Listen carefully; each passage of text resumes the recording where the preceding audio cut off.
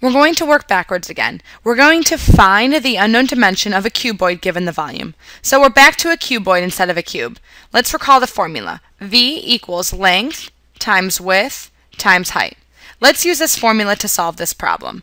A rectangular container contains 660 cubic centimeters of water.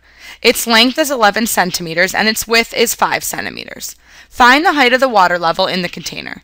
So let's take a look. If we look at our picture, we can see that the length down here is 11 centimeters. I'm going to label it with an L. And the width over here is 5 centimeters. I'm going to label it with a W. And we have a question mark here for the height of the water. I'm going to call that H. So if I set up the formula, volume is 660 cubic units. I could tell that's volume because the question says the container contains this much water, which is how much space it occupies, which is 660 cubic inches. So 660 equals length, which is 11, times the width, which is 5, times the height.